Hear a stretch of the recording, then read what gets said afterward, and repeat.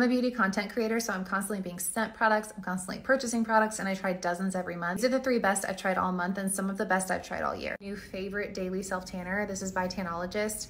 This is the moisturizing one. This has hyaluronic acid, squalene, sweet almond oil, and it completely soaks into your skin almost like a gel, and it leaves your skin with like the most natural sun-kissed look the next day, and you can build it up if you want. The best mineral sunscreen stick I have ever tried. There are so many chemical sunscreen sticks that just apply beautifully, but usually the mineral ones are really chalky and chunky, and this one is incredible. This is MD Solar Sciences. It has zinc and titanium dioxide. I love this tinted one. Perfect for just throwing in your purse and reapplying. And then last but not least, if your concern under your eyes is either puffiness or darkness, this one tackles both. This is one of the best drugstore eye gels I've tried in a long time. This is the Depuff and Brighten Eye Gel. It has a triceramide complex, triple hyaluronic, and vitamin C.